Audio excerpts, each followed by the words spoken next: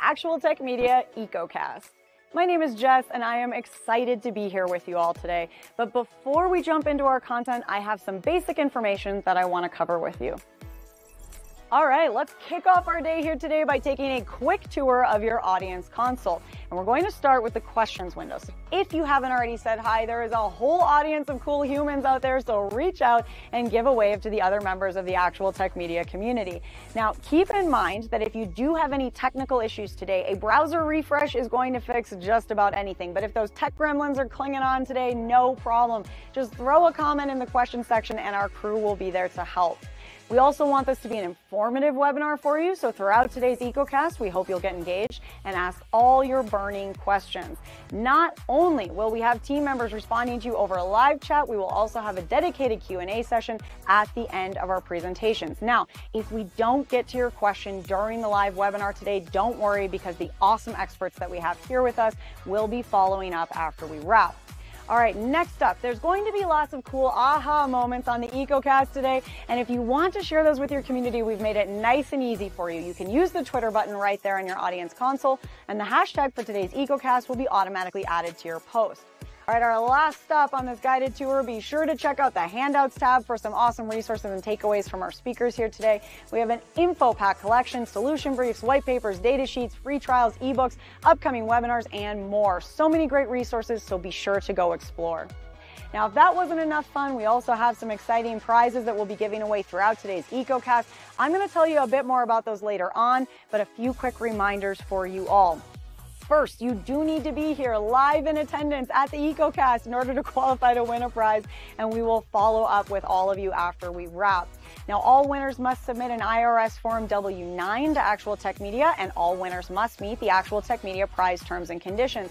Now, if you don't know what those full T's and C's are, that's fine. We've got the full thing for you. Just head on over to that handouts tab, click in, scroll down to the bottom, and you'll find them waiting for you there. Now, the absolute most important thing to remember is that we love getting all your insightful questions during these live webinars. In fact, we love it so much that we actually have a special additional prize for all you inquisitive folks out there. So in today's EcoCast, we will be giving away a prize for the best question asked in each of our live sessions. Now, the expert speakers and teams will review all questions asked after we wrap the webinar, which means that even if your question does not get read out in a live session, there is still a chance to win. If you are a lucky winner here today and you would like to donate the value of your prize, we have several wonderful organizations that we partner with. So let us know when we follow up about your big win, and we'll get that rolling for you. Again, we are so happy to have you all here with us live at the EcoCast today, and we want to keep that good feeling going, so let's connect on social media.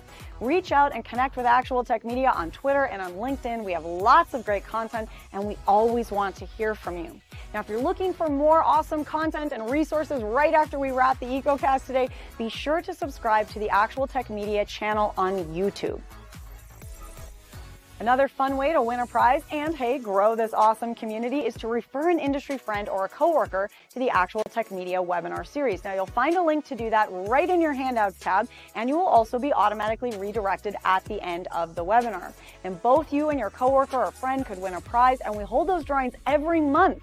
So be sure to refer a friend, because it could quite literally be a win-win situation. Next, we have a cool opportunity for all the decision makers out there to get connected with new and emerging tech and innovative vendors. Here's how it works. All you need to do is click on the link in your handouts tab, fill out a quick application, and the Actual Tech crew will then match you with some vendors that we think you should probably be chatting with based on your needs. There will also be fun opportunities that you get to choose to join in, like surveys, test runs, new solutions, extended demos, and so on. You'll get some chances to win extra prizes, you'll chat with great people, and you'll learn about the hottest new trends in tech. So be sure to apply, or hey, send that link to a decision maker on your team. Now, I want to take a quick minute here to remind you all about one of my favorite resources, and that is ransomware.org. You can find out everything you need to know about ransomware, how to prepare, prevent, and recover. This site is jam-packed with information, helpful tips, checklists, strategic approaches, case studies, everything you need in one place. So wherever you are in your ransomware preparedness journey, there is something for you at ransomware.org. Go check it out and start exploring. All right, I have one more exciting resource I have to tell you about today, and that is the Gorilla Guide Book Club. It's going to give you access to free enterprise IT books authored by top industry experts, so you can stay up to date on trending enterprise technology. And yes, these books will work on your Kindle, your mobile device, and as I said, they are completely free. You can download these awesome resources at gorilla.guide, and there's a link for you in that Handouts tab as well. All right, well, we have covered a lot of important things already, and I don't know about you all, but I am excited to dive in. So let's get going.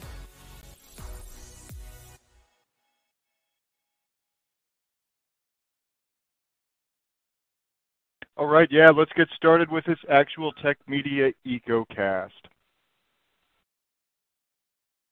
Our topic today is a great one, integrating edge computing into your architecture. And I want to start by saying a big thank you for joining us. On the EcoCast today, we've got some of the most innovative leading companies in the industry.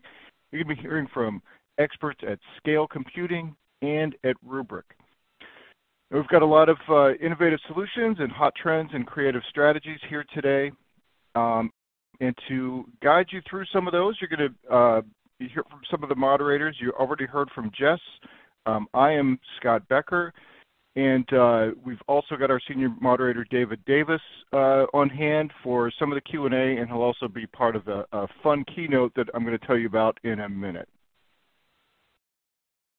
Now, as always, it's not just awesome content that we're giving away. We also have fantastic prizes, and today we've got 3 Amazon gift cards worth $300 each.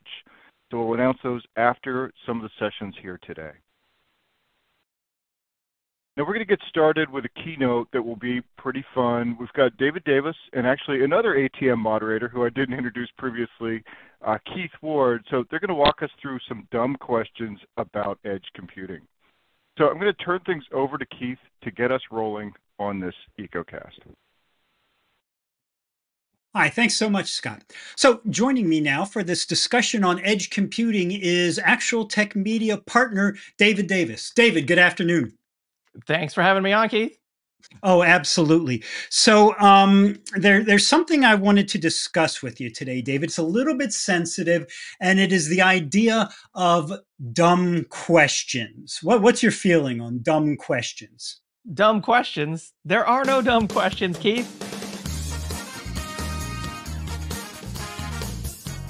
Let's play our new game. There are no dumb questions. So let's get started with our first dumb question for today, David, on edge computing. And the first dumb question is, what the heck is edge computing anyway? Well, that's a great question, Keith. And I want to point out to everyone out there in the audience, there are no dumb questions. If you have a question, please ask. We encourage all questions. There are no questions too dumb for, our group here, our event, and for technology in general, because technology is always challenging. There's always new technology. There's always new acronyms. And speaking of that, edge computing.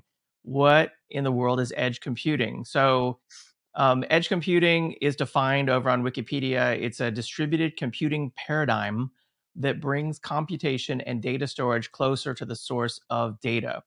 So think about that for a minute.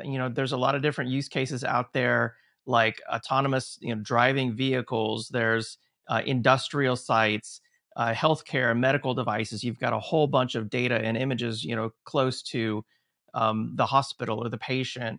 You've got retail locations, IoT devices, traffic management, security cameras with facial recognition. In all those scenarios, you've got a whole bunch of data, and you need something to be done with that data very close to the data. So, you don't want to send that data off somewhere to the cloud and have it come all the way back. You need very low latency. The self-driving car can't, think about, is that really a person there in the street, and send that off to the cloud to consider that. By the time that data comes back with the latency involved, the car could have already, hit the person. So we don't want that to happen. We need to make decisions very quickly right next to the source of the data. Bandwidth could also be constrained. You could have ships, out in the middle of the ocean connected by satellite, or oil platforms in the ocean. These locations have bandwidth constraints, and the data and the computation needs to be right next to each other. So that's my definition of edge computing. Okay, that's what Wikipedia says, and to me that seems like a decent definition. But coming to dumb question number two, David. Number two. Isn't it also true that the edge is not as well defined for some people? Can't we sort of define what the edge is for each environment, or is there one agreed upon definition? If I have a different setup than what you're describing here, do I not have an edge, or what? So that would be my second dumb question. And yeah, that's a great question. I mean, I don't think there is any absolute, right or wrong definition. There's a lot of gray area, I think is what I'm trying to say when it comes to defining what is edge computing and what isn't edge computing. Back in my day, we had many retail locations. We had manufacturing facilities. Some of them had servers, locally that would process the drawings and the designs for the manufacturing pieces that were being made. And we didn't call that edge computing back then, but looking back on it now, I guess it really was.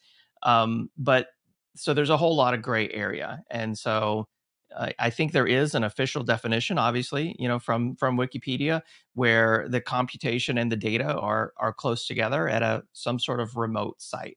But yeah, there's some gray area in there as well. And how close and how much processing goes on there is another part of that equation too. So number three, you alluded to this a minute ago. Dumb question number three. You talked about robo. So remote or branch office. This is what companies have had for a very long time. It always used to be called robo, wasn't it? Way back then. So are we talking about the same thing? Is it all just another, is edge, in other words, just another name for robo? There's dumb question number three for you. Yeah, that's a great question. Are robo and edge the same thing? And initially, when I heard about edge, I thought about it. Well, that's just the same thing as robo. But really, now that I understand edge more and this importance about the data and the computation being close together, they're different. So to me, robo now is the remote office. It's a location, and at that remote office, let's say you just have like thin client devices that are accessing a server back at headquarters, or they're just accessing the internet and they're accessing cloud, SaaS applications. Well, that's not really edge computing, because edge computing is where you have a lot of data and it needs computation and they need to be together. And that's what makes it edge computing. Whereas robo and remote office is just the place that you have devices connected to a WAN or connected to the internet. So the important question there, if you're the sysadmin for your remote and branch offices, does that make you a robo cop? Good one. Good one. I like that, Keith. I can't help myself. I just can't. So, David, let's get to dumb question that we know isn't really dumb. Question number four. Is anything that's not in your on-premises data center on your network edge? I mean, is it that obvious? I think there could be more to it than that. I mean, obviously, a lot of companies now, they have applications and data in the cloud. They have applications and data in SaaS, out on the internet, and they have partners and they have integrations that are going on with other companies and data sharing. And so there's a lot to consider there. It's not just really cut and dry where anything not on-prem is the edge.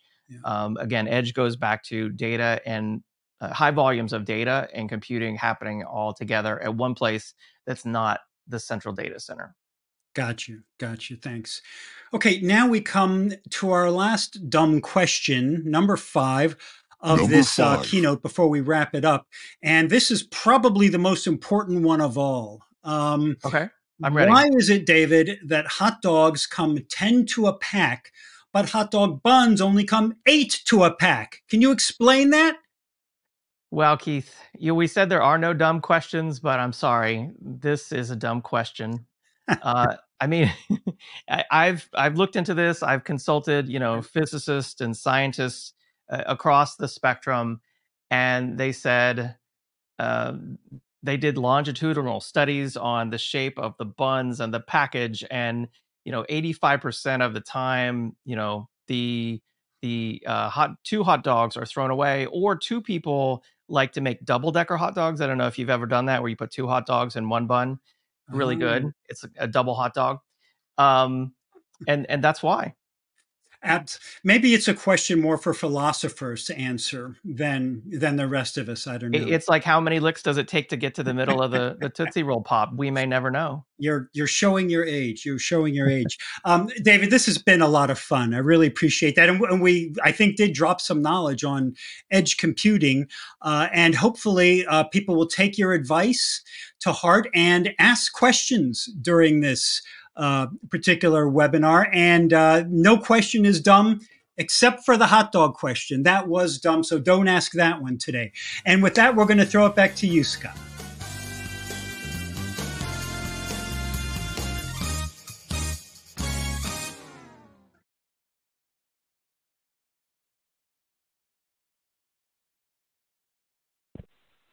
All right, good stuff. Thanks, Keith and David.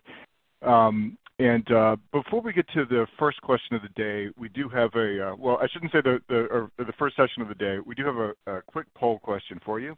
And this is a time frame question. What's your time frame for adding new or updating existing IT solutions at your company?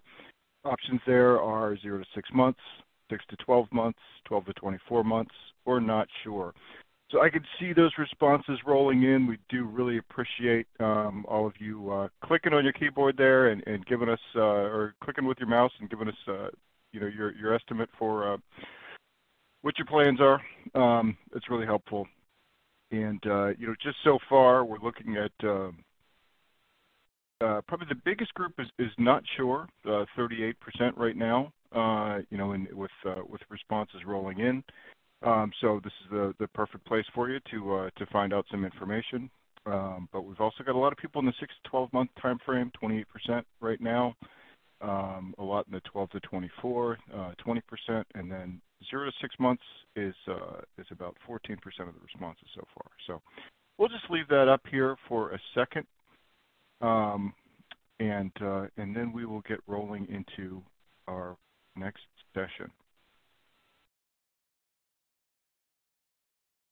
Okay, well, thanks to everybody who's answered that poll. We'll go ahead and close that up. We do really appreciate it.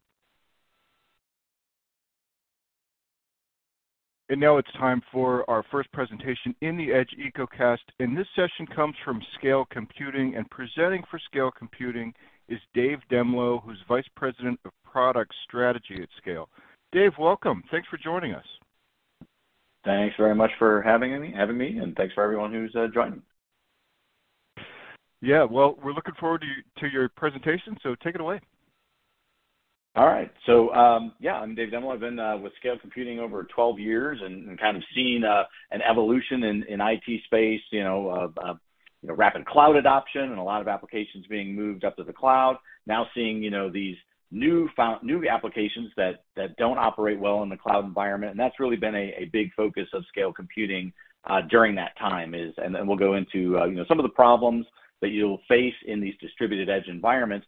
But really, why are we here today? I mean, really, it's, still the same fundamental things that everyone in IT has been dealing with is, just the reliance on IT infrastructure, information access, using it to provide access to, immediate access to information anywhere, automating workflows that streamline business processes, and well as, more and more, and the edge really has brought this, being able to deliver new and really engaging experiences for customers, employees, and so forth.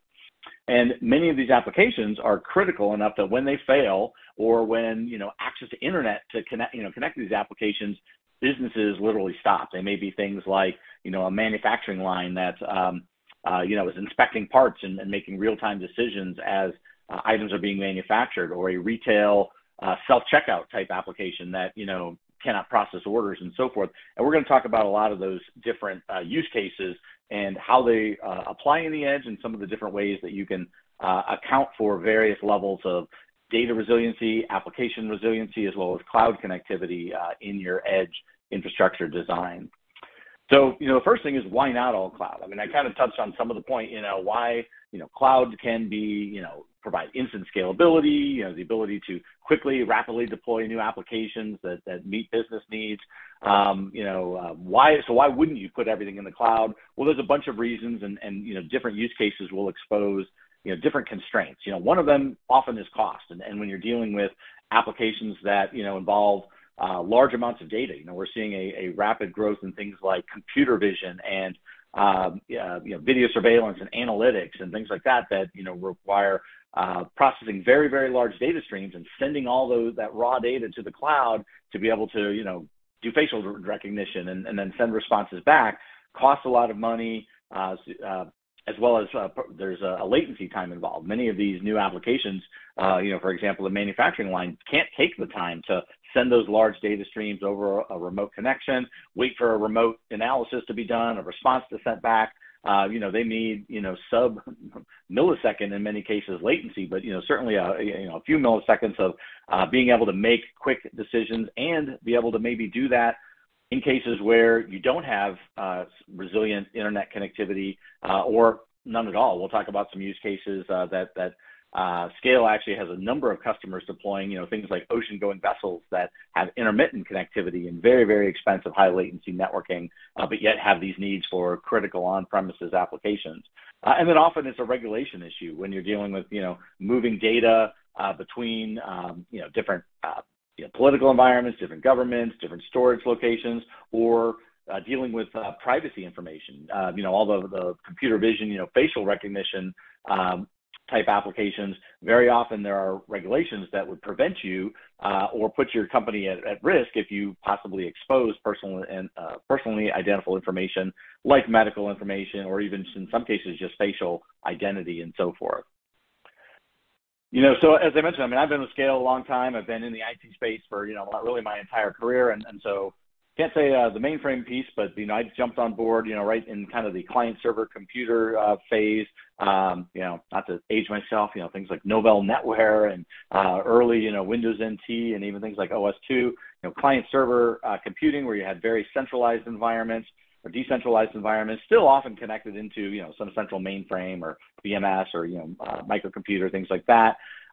Saw, that client-server computing start to see the benefits of centralization and things like shared infrastructure, shared storage, standardized IT practices, and including, some of those being moved into cloud-type resources. So still central data centers, but instead of building, corporate large and managing large corporate data centers, leveraging economies of scale in centralized cloud providers, and many applications that made sense. Hosting an email server locally on-prem or in multiple offices just doesn't make any sense whatsoever in this kind of world. But just 10 years ago, running Microsoft Exchange on a box in every office was a very, very common practice.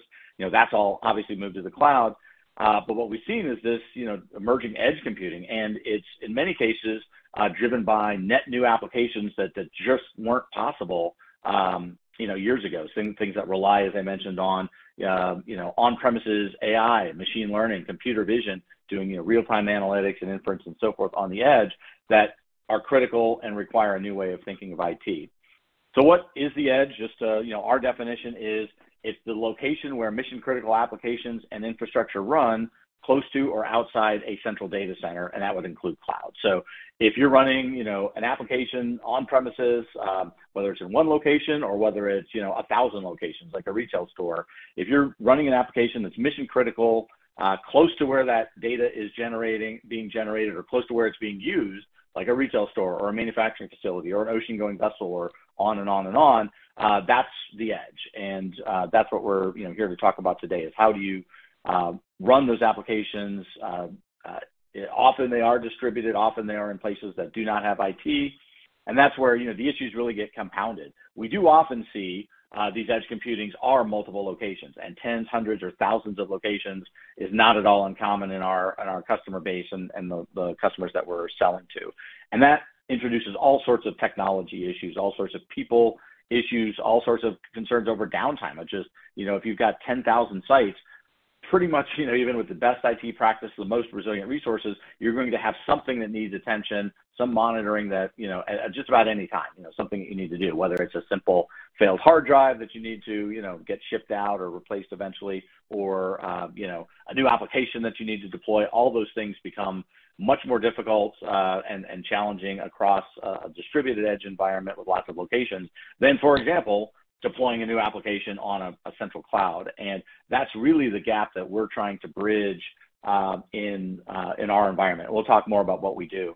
So, edge deployments, the things we generally see, we see a lot of physical infrastructure, and often these are physical point solutions. A lot of times people don't even know how many of these things they have. We'll talk into an environment and they may be bringing us in to consult about some new computer vision applications they want to deploy, and they're looking at what kind of hardware they need.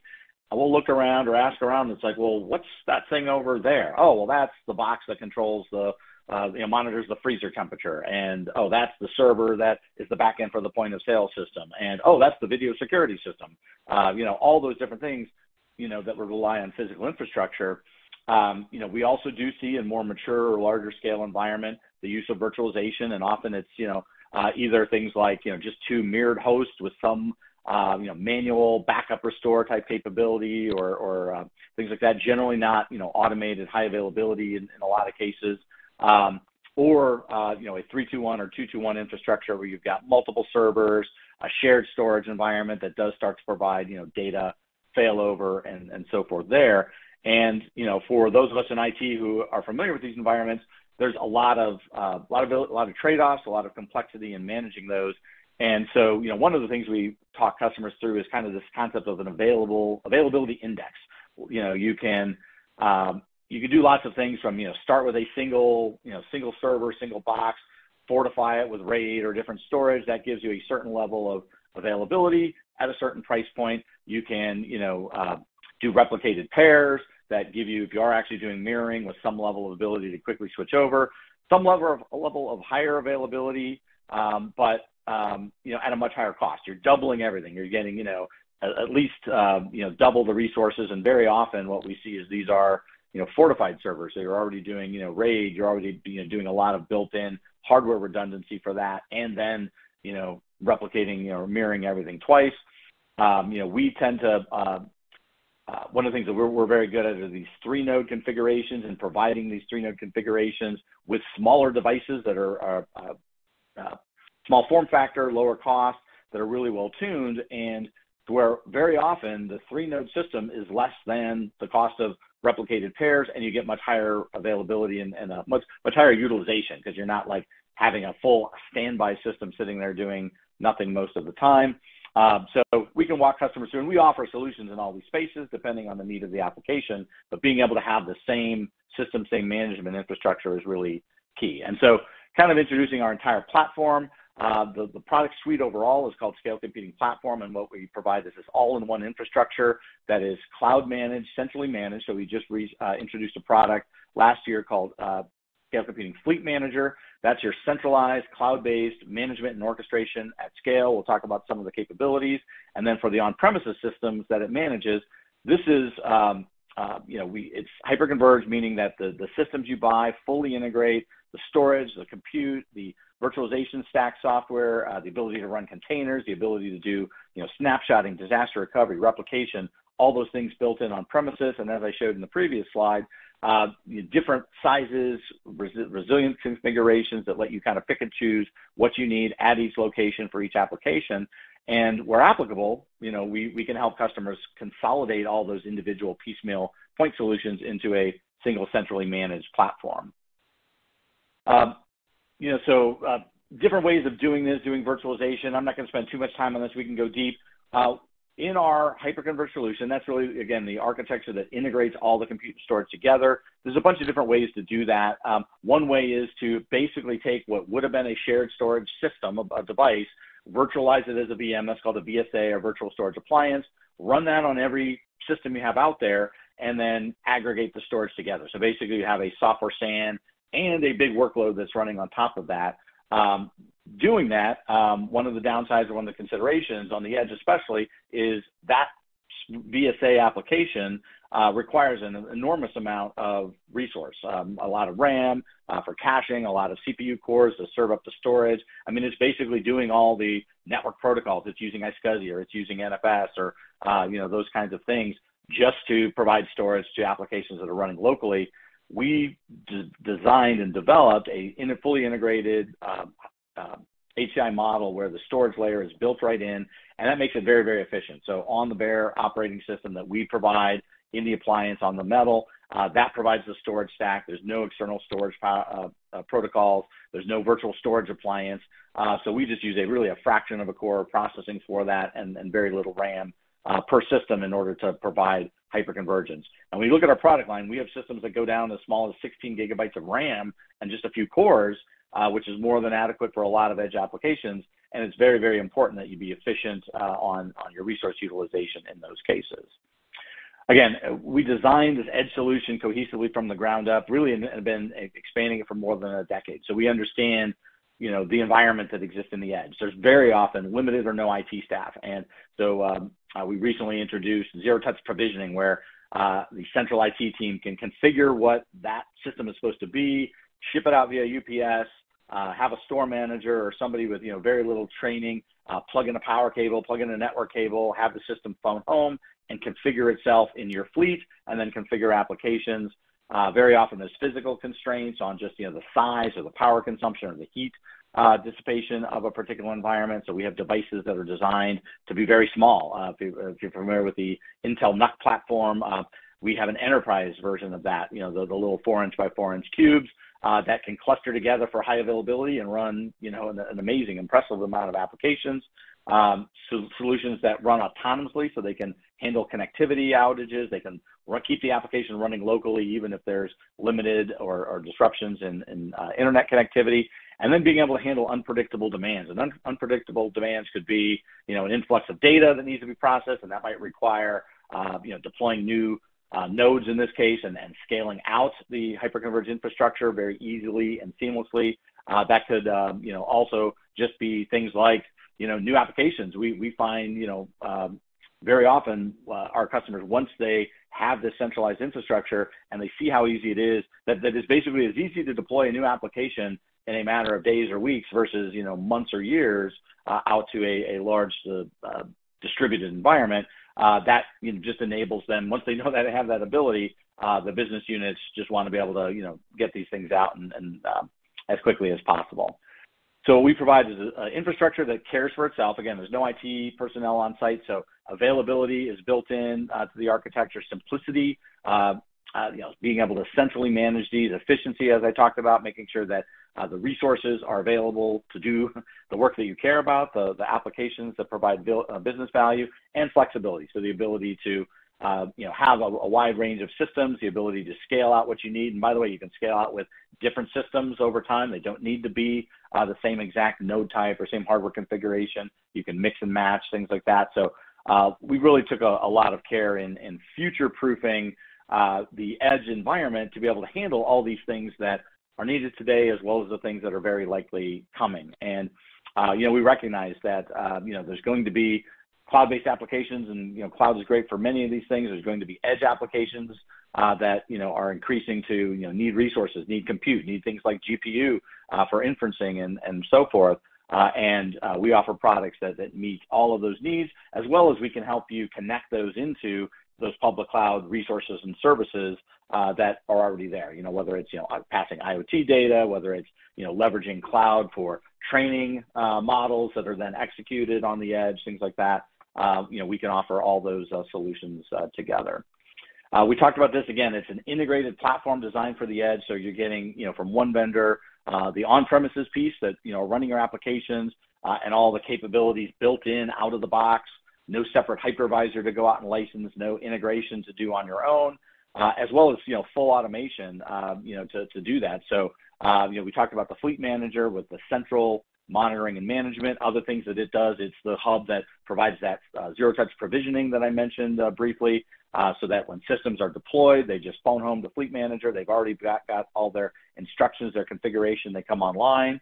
There's a new capability that we're introducing now called Secure Link that from the Fleet Manager console, You can, without any VPN connection, drill right down into any of the edge locations, and, you know, for orchestration, for automation, for, you know, troubleshooting or whatnot. But, you know, really our goal is to provide that end-to-end complete edge, you know, data center to edge, one integrated platform, and handle everything from, you know, day one initial provisioning, getting the workloads online with automation. We have an Ansible collection, for example, that can, you know, deploy and configure your applications fresh from scratch, can handle things like, you know, importing existing applications, can also handle day two operations where you need to expand resources. You need to add a new, you know, new application very rapidly out to the fleet. All that can be done in an automated way, which is really essential when you start talking about hundreds or certainly thousands of sites. So we've really focused on that. I mentioned, you know, a wide range of platforms. So you can see on the left side of the screen that HE100 series. That would be a micro edge platforms. Those are actually based on the enterprise form of an Intel NUC, but they're very, you know, very small but very powerful and also very easy to consume. I mean, those are the kinds of things that, you know, literally with one network cable and one power cable and zero-touch provisioning, you can send these out without any IT people to, you know, plug in, bring itself online, phone home, and then handle all of the management remotely.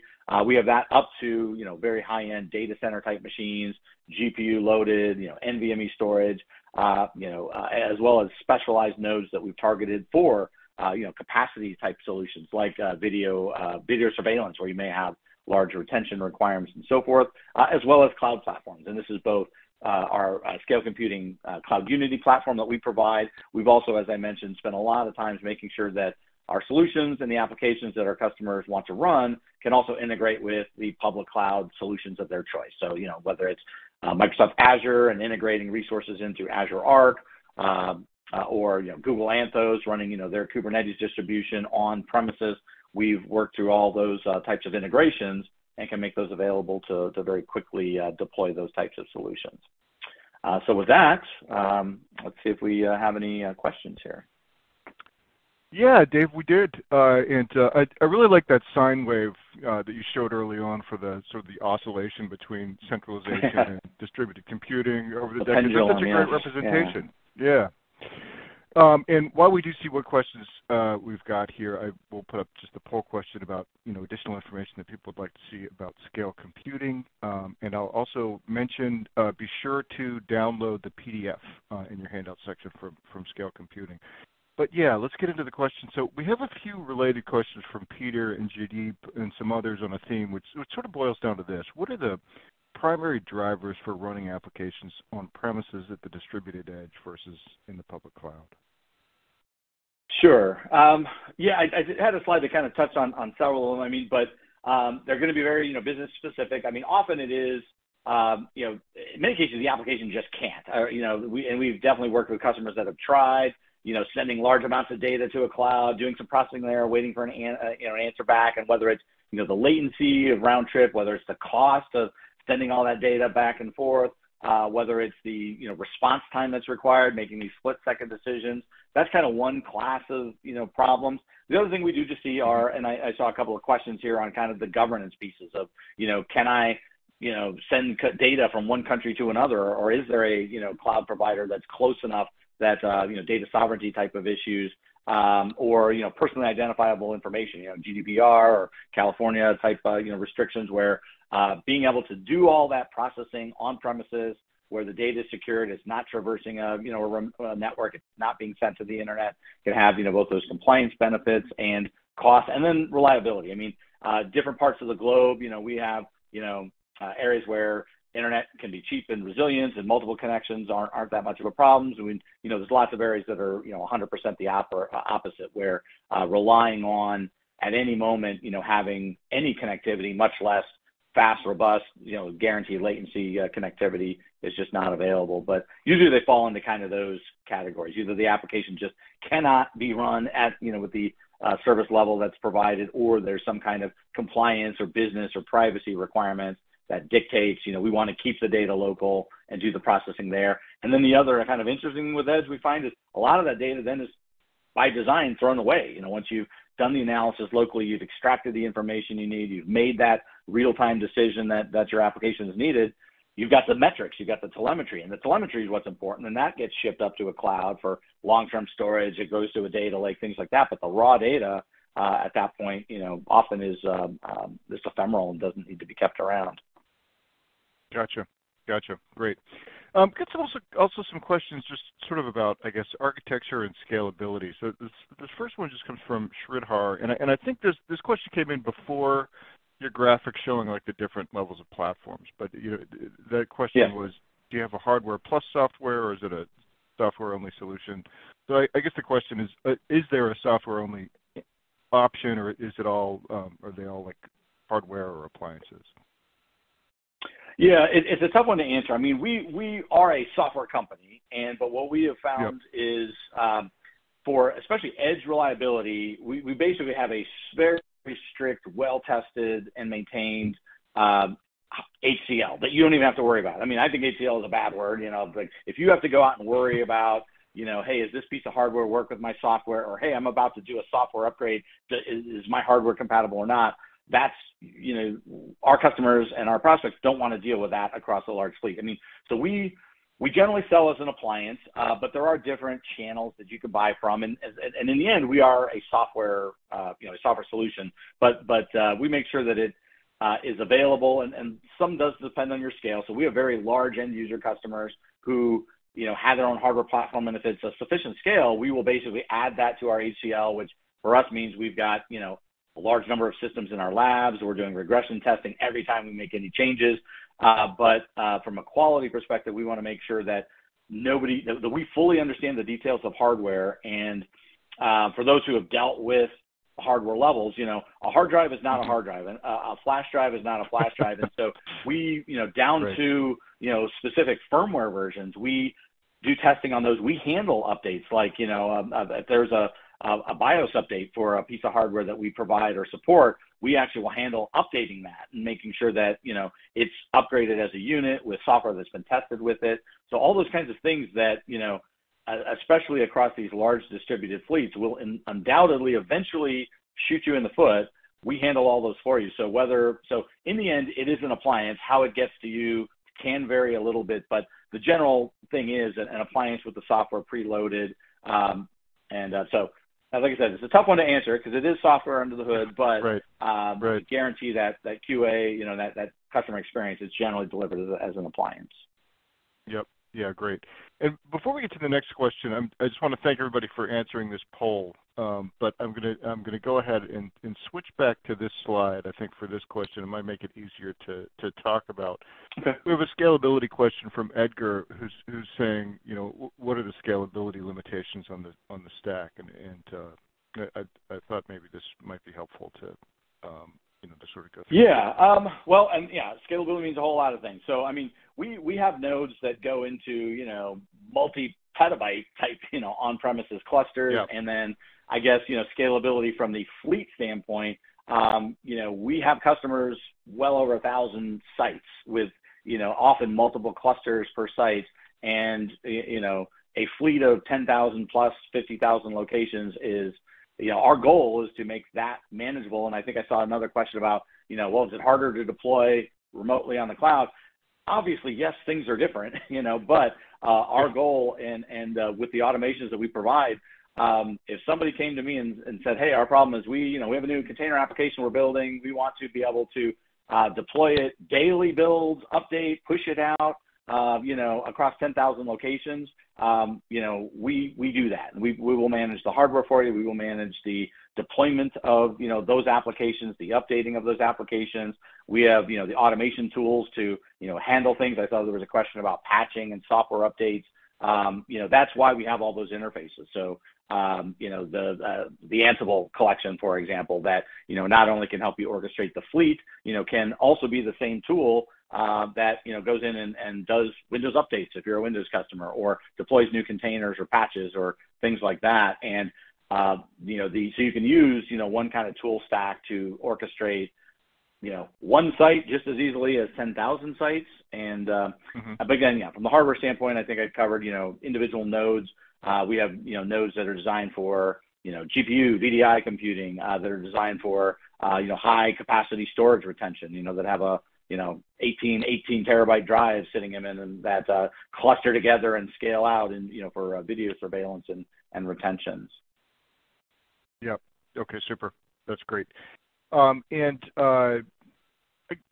What types of applications can I run on SC HyperCore?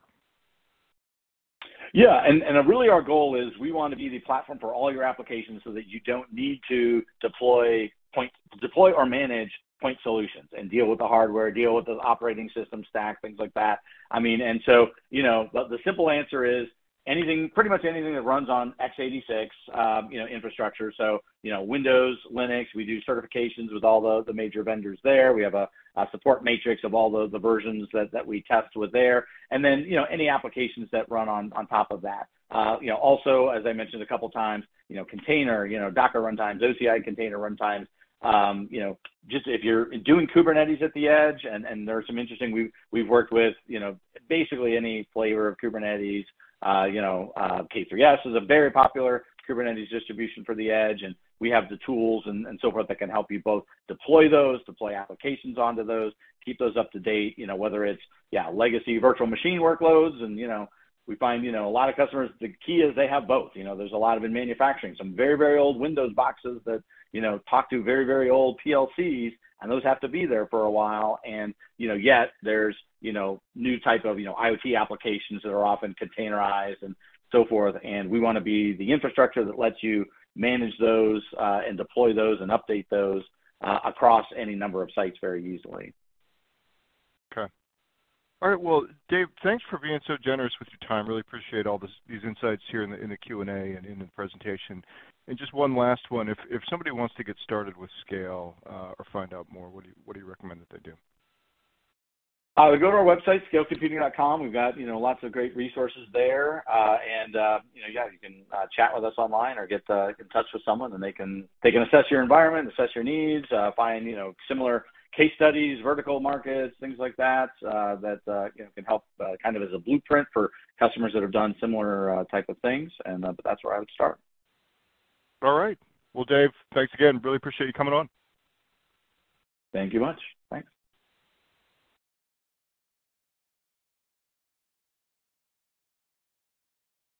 And now it's time for our next prize drawing. The winner of the $300 Amazon gift card, the first one of the day, is Ben Furman from Massachusetts. So congratulations to Ben. We'll be in touch about claiming your prize. And now it's time for our next presentation in the EcoCast about integrating edge computing into your architecture. And this session comes from Rubrik. And presenting for Rubrik is Matt Dove, who's a senior sales engineer. Let me turn things over to Matt. All right. So kind of looking at what we're trying to do here today, I think what we wanted to focus on is enhancing the security posture across your private, public, hybrid cloud, multi-cloud environment. And one of the things that Rubrik does from a cloud data management perspective, I think, is really extend well into that process. What we see right now, oftentimes in our ecosystem of partners and prospects and customers, are really three things that come top of mind when you start talking about the sprawling data center, right, within multiple clouds. Cyber resiliency, right? So ransomware remediation. I don't think you can turn on your computer in the morning without seeing 3 updates about something like that. So how to build a platform that focuses on cloud security and data security and be resilient to one of these events. The underpinning of that being a backup and recovery strategy, I think that is cost efficient, right? So it's insurance, but on some level you're not going to pay 10 times the insurance that you did yesterday, right? Even for a better solution. So making that a cost efficient strategy. And then within these multi-cloud, hybrid cloud environments, de-risking that journey, like wherever you are within your status, whether you're just trying to get into figuring out what to do in the cloud or whether you're trying to get momentum to get there. So kind of de-risking that from a perspective. So what Rubrik kind of does within this, it's really a zero trust data management platform that starts in the bottom tier, right? Your kind of traditional on-prem data center, all the different data sources that we can talk about, We've extended that into the public clouds, all the major public cloud providers. And then we've put a policy framework in place that it has an immutable file system, allows you to kind of really have that air-gapped, logically air-gapped data set of your production environment. Policy-based protection strategies, so you're not scheduling jobs, you're trying to eliminate the manual intervention that you have to go through to maintain data protection. Do things like detect anomaly, right? Not just detect high change rates and things like that, but actually look at the data set and tell you what's happening at your data set level, and then really kind of extend application recovery, be able to recover that quickly. So from that perspective, if you look at kind of like the traditional environment, the legacy backup where you have agents and proxies and servers and data movers pushing data onto storage, there's a lot of complex parts there that take a lot of man hours to go ahead and then manage it and maintain it and always know about it. We kind of wrap that up into a single view for cloud data management where we can push data across all the different tiers and give you one kind of cohesive data protection strategy that blends across all of the management layers of this multi-cloud environment. And then we do that from a zero trust perspective, right, where we orchestrate that, but we do it from a manner where we can really kind of lock down the access to the data. So modern data protection strategy, you have a bunch of different pieces here. We kind of collapse that into one hyper-converged appliance. We've eliminated a lot of the legacy architecture pieces and accelerating the recovery, the ability for us to then automate and kind of procedurally at scale recover the data set that you care about. Again, with our kind of approach with SLA policy-based information, and then eliminating the renewals, right? Eliminating all these different siloed, different tiers and different tool sets that you'll have for each different unique data set that might be in a different cloud. So again, the idea of a cost-efficient approach to that with Rubrik. So big threat right now, cybersecurity event. You get a ransomware attack. It locks down your data set. So you have to figure out, well, what am I going to do? What's my approach? So I pay the ransom, which nobody really wants to do, so I attempt to recover it. It's probably your first option. So you engage like your SecOps and IT ops teams to go ahead and try to identify what happened. Can I do a restore? Were the backups compromised? You pay the ransom. If they weren't compromised and you can actually do the restore, well, then you have that secondary day two operation piece. What do I recover? How far back in time do I go to recover it? So there's a lot of complexity with trying to identify what to do inside of a cyber event, and all of this is on the fly. These procedures are generally not predefined, not very well at least. So our kind of extension is to take the principles of data protection that matter, air-gapped data, immutable file system, zero trust architecture, and we kind of focus on the sweet spot, right? Logical backups offline, logically air-gapped data set. They cannot be edited. We wrote our own file system that's immutable in format, and zero trust, right? We don't assume anything has the right to actually access or control data sets unless it's a certificate-based mutual authentication call. So our approach then allows you to kind of really focus security at the data point. We are not endpoint protection. We are not a security tool set. We're really the backup safeguard. So what we're going to do is, hey, the ransomware happened. Can you recover? Well, you engage your SecOps team, and what we're going to really do is our backups are safeguarded because they're immutable in first touch.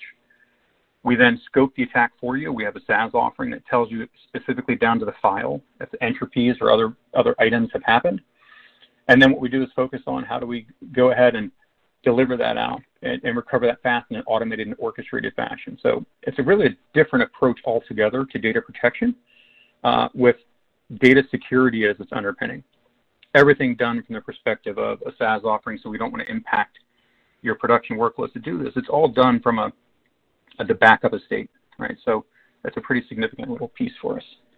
So now what I want to do is actually show you what it looks like to have a single strategy that focuses on data security, that focuses on providing a secure platform to ingest your data, that focuses on the ability of a better backup solution, take workload off your team's plate, have one team be able to control a consistent data protection strategy across the multitudes of clouds and workload locations that you have, and also do it in a cyber resilient manner, a way that in case the four walls of your data center break down, in case you have an event, which is more and more likely every day, that you have the ability to guarantee your recoverability of all your sensitive data, all the data that matters to your environment.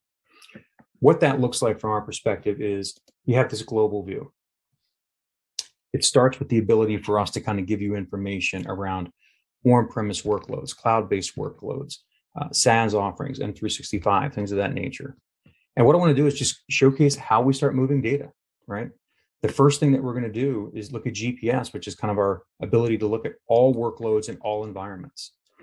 So I'm going to focus first on clusters. Clusters are on-premise workloads for us, right? So we have 10 data centers to look at here that are all over Johannesburg and Mumbai and Los Angeles. So all your physical on-premise environments, where your data resides in your physical presence that matters to you, I'm going to focus on one, AMER rubric 1. On that environment, it starts with better backup. We're going to talk about security and security posture across multi-cloud, but it all starts with having a secure framework for a better backup platform. The secure plan for having our own immutable file system that as we ingest the data set is now immune from a cyber event from happening. How do we help you adopt a cloud journey if you haven't already started one? The first piece is getting your data to a cloud, right? It takes about 5 minutes to set up an archival location for us. We support all of the major cloud providers. Some smaller cloud environments just needs to be S3 compatible. So you choose the cloud that you want to move into. You want to start dipping your toe in the water if you don't really have a defined strategy. We get your data out there. We get your data out there from an automated protection policy perspective. We're going to let you do something like take a policy instead of you having to create all the different workloads and jobs and scheduling things to move from one location to another. What we're going to simply do is create a policy-based protection strategy. Continuous data protection. Do you want it? Do you want a sub 1 minute RPO recovery point for very critical workloads? You enable it. It's a checkbox. You don't need it for that. It's a less critical workload. You disable it. You start with the base frequency and the base retention of everything that you want to recover, right? It's about base frequency. How often am I taking the snapshot? Retention. How long do I want to keep each one of those base frequencies? And the next is now the lifecycle management of where it resides inside that, in this case, 3-year piece. I don't want to keep data forever, right? I want to be able to do a mass recovery at scale for fast impacted data. You recover data sets from short periods of time ago, 30 days. I'll keep it on-prem. I'm going to send it to a second site for a DR event, keep it there for 14 days. I don't need to recover in a DR event generally from more than a couple days, but I'll keep it there for 14 days. But I also need to make sure I can recover data for the entire duration of time that I'm talking about. Well, let's use cloud storage. I'm going to instantly send this out to the default tier, in this case of Azure, right? I can send it directly out to the archive tier if you'd want.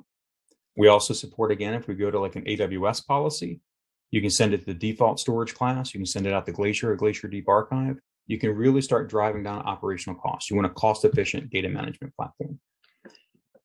In addition, now we've simplified getting that policy-based assignment, creating a protection strategy that gets your data off to the cloud. To deploy it, you can do it at any level. Virtualized environments, you get a very quick look at what the workload is, what the protection strategy is, whether it was derived from a higher level tag, making sure that the child objects always have the same protection policies, or whether it's directly assigned. The idea is you never have a miss. We support all the main hypervisors. We support physical workloads in your data center, NAS shares, SQL, Oracle, whatever database platforms you have. The idea that you never have a miss, it's an automated deployment strategy that automatically finds new data and assigns a policy to it because it's a set and forget kind of a model. The key part, as soon as we touch the data, it's immutable. You can't be impacted by that cyber event. Well, that's great. Everything is also automated. Everything is an API call down to this UI. There's no software. You're not managing an application, pointing data to a database. You're managing an API call to an appliance. These API calls are well established. We have entire code banks that you can lift and adapt into your environment to simplify all of the day-to operations. So it's better backup. That's secure, underpinning of security. So now I have a better backup platform strategy. I have a way to manage better backup for all of my on-premise environments. It doesn't help me in multi-cloud or hybrid cloud. That's on-premise. So hybrid cloud looks like inventory, right? I have SaaS offerings. I have AWS and Azure and Google Cloud, all these different cloud environments that I have workloads in. It's the same strategy. I take an SLA-based policy assignment. I choose an application or a web service that I want to go ahead and back up. And I have the same exact strategy about how often and how long. And so I take a backup every day for a month. I have extended retention on some of it. Where do I want it to sit within that entire time? Do I want to replicate it to a secondary AWS region or Azure region? You can choose that. How long do you want it to sit in that second region? And then do I want to do log backups? Something very simple. Now the idea is I have a exactly similar process to what I've done on-premise for SQL and VMware and Hyper-V, AHV, Oracle. I've extended that out to the cloud. I've given you the exact same protection strategy, protection tool set, whether it's an on-premise or a cloud-native workload. So that's great. How do I apply it? Same exact concept. At any one of these cloud inventories, I can go to, and I can we're going to use the native terminology from the platform and allow you to make an assignment at any level of it. AWS, I can go to Azure.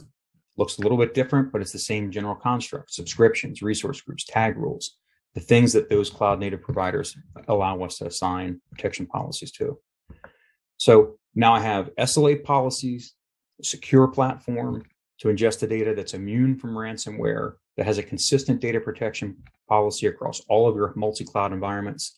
The last thing I want to do then is talk about, well, cyber resiliency. We'd address cyber resiliency a lot within the environment. I want to be able to recover from a ransomware event. Like if something happens, I need to be able to identify it and recover quickly. Well, phase one is your backup's immutable. You're guaranteed to be able to recover. Phase two is we need to help you do it quickly. We're not looking for things like high levels of change in last night's backup, right? A big incremental backup is just a big incremental backup. It doesn't necessarily mean it's a ransomware event. We want to do things like what happened. Here it's high confidence and high levels of encryption. We're going to let you look down into the actual snapshot and browse down what was impacted. When we detect the anomalous behavior, we're going to look at it. We're going to see what's inside of that anomalous behavior set and tell you all the way down to an individual file. What was impacted, what happened, let you filter out to the noise so you can focus on just the impacted data. We're not scanning for malware. We're not looking for virus signatures or ransomware signatures. Some of those are day zero, they don't help. What we're doing is detecting anomalous behavior because we're looking at your data from today and comparing it to yesterday, this Monday to last Monday, and we're identifying behaviors that are abnormal and alerting you to it and telling you why we think it's abnormal. This is not something that typically happens. Then you go ahead and choose whatever it is that you need to recover, whether it's 1 or 10 different workloads that were impacted, and you hit recover. This is now where you start really driving down a recovery time on a cyber event. If you have 100 terabytes of front-end data that we're protecting, you don't have 100 terabytes of data typically impacted by a cyber event. You might have 10, 20, 30. But it's identifying the blast radius that matters. We've just shown you very easily, you can go down to an individual file. You can now automate the recovery at scale in whatever method you see fit. And when you hit recover, it just makes a call back down to the appliance to start actually recovering all those jobs and all those functions to the point in time you've chosen. You're not rolling back 30 days. You're recovering the specified file sets that were impacted, the specified VMs or shares, and you're recovering them back to a specified time that we know is when the data changed. Now you have the postmortem, right? You're up and running, the business is functioning, and now you have to answer the question, what was impacted? So the next piece is then, what was inside the data set that was impacted by the ransomware event? And that's where we then start giving you the intelligence around what types of data, sensitive data that you have. It can be canned things like, driver's license and bank routing. They can be custom items like customer IDs within your organization, employee IDs. You create analyzers, you put them in policies, and you scan your data. And what we then do give you back is a very granular look at how many files have sensitive data in it, how many sensitive data hits are in those files. Do you have any files that have open access, meaning I have sensitive data in it and I don't have proper security controls around the share? So what kinds of things, what kind of intelligence can I do? And all of this is a SaaS offering. It's a checkbox. There's zero deployment of agents and proxies. It's a zero lift deployment from an infrastructure perspective, and there's zero impact on production environment. You're not doing things that are impacting your hypervisors and your physical workloads out there, and you're not spinning up more infrastructure to look at this. It's all done off the backup state. So at a high level, that's what we wanted to focus on. How do we deliver a consistent strategy for on-prem, public cloud, hybrid cloud? It has to have an underpinning of security. It has to have a zero trust architecture. It has to be able to deliver a cyber resilient offering, and you have to do it in a way that's cost effective. So that's what we wanted to focus on today. Thank you for your time. Great presentation, Matt. Really cool to see that demo. Thank you so much for sharing that. We do have some questions for you from the audience if you're ready. I am ready. Here's a question from Scott, Matt, who wants to know, how can I ensure that once my backup data is written, that it can never be changed? We do that specifically. We wrote our own file system. It's a Debian-based operating system. We've actually eliminated the edit and modify commands. So the only thing that you can do is append. So as we commit our data to disk, we actually abstract it through an append-only file format. So any data that's been committed to disk is a full strike write in a new set of blocks. So we do that effectively at our own OS level within our hyperconverged appliance. Excellent.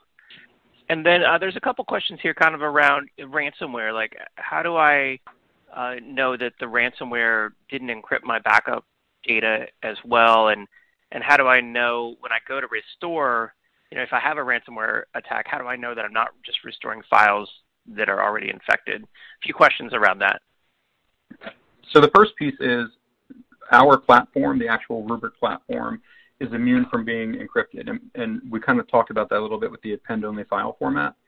Since we're never writing data in native source file format, whatever ransomware event has happened, if we ingest it onto the platform, it doesn't have lateral movement, right? It's been encrypted and sent to our disk. So it doesn't have the ability to burn down your recovery times. The second part is we integrate with other pieces. We are not a security tool, right? So today we have lots of different vendors on here today that can talk to you about the forensics of what happened, what was the actual ransomware signature, and all of those other tool sets can help you identify the actual hash, the things that have been edited.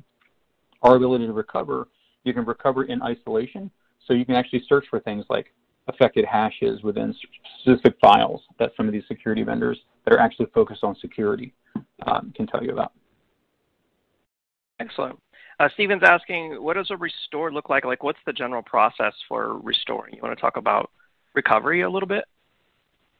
Sure. A recovery effort for us is, within our platform, it's a global, search query. So you type in the information that you're trying to recover, whether that's an email in M365, a subject, or whether it's a VM or a database on an on-premise environment. We identify, hey, this is everything we've done because we index every file and every bit of information that we ingest. You then get a card.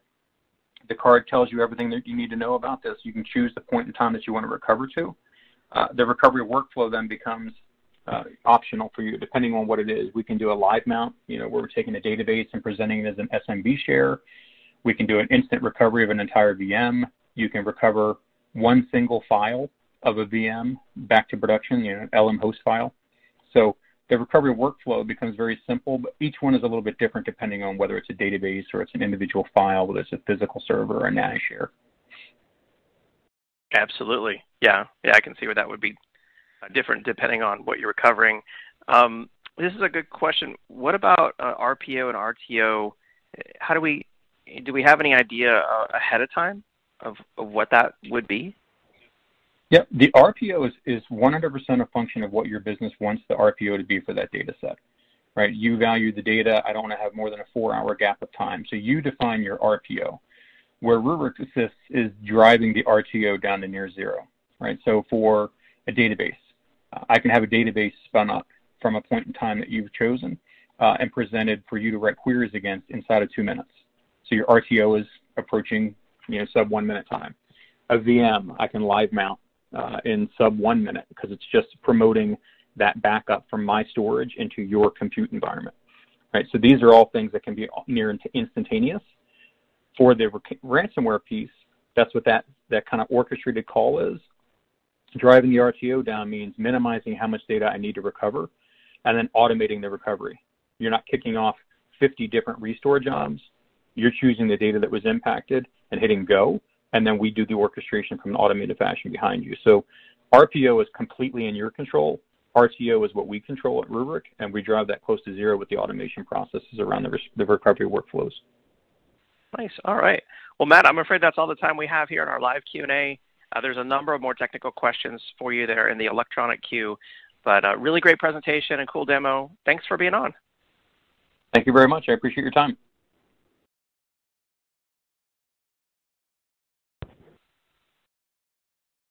Okay, well, Matt Dove, great presentation, and thank you so much for educating us on Rubrik. And next to my colleague David Davis for moderating the questions there. We do have a poll question here for everybody in the audience. We appreciate your feedback on additional resources that you would like to see from Rubrik. I'd also like to remind you at this point about the handouts. We do have a link from Rubrik, so be sure to check that out if you'd like some more detail. We'll also leave the poll up there while we do our final prize drawing of the event. So the winner of our second $300 Amazon gift card is Jacob Rial from Texas. And the winner of our third and final $300 Amazon gift card for the day is Rod McCorkle of New Hampshire. So congratulations to Jacob Rial, Rod McCorkle, and Ben Furman from the first drawing. We will be in touch about claiming your prizes. And thanks to everybody who's responded to the poll. We appreciate your feedback, and I'll just leave it up here for another moment, and then we'll move on to our final few items.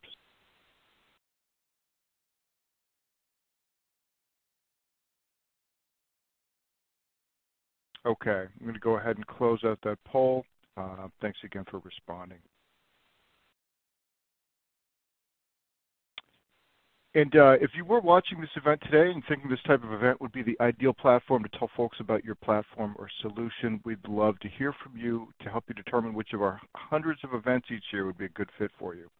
So you can contact us at connect@actualtechmedia.com. And we do have another great event coming up tomorrow if you're not already signed up for it. It's a megacast on minimizing RTO and RPO, best practices for bulletproof backup and ultra-fast recovery. So that one starts at noon Eastern, 9 a.m. Pacific. You can see we've got Commvault, Rubrik, Pure Storage, Cohesity, and Unitrends presenting. It's going to be a fantastic event, so don't miss that one. And with that, on behalf of the Actual Tech Media team, I want to thank all of our presenters today for putting together such great presentations and demos and sharing all those insights in the Q&A sessions. So I want to thank Scale Computing and Rubrik for making this event possible. And last but of course not least, we'd like to thank all of you for attending today's EcoCast from Actual Tech Media and for all the great questions that really drove this event. So that concludes today's event. Have a great rest of your day.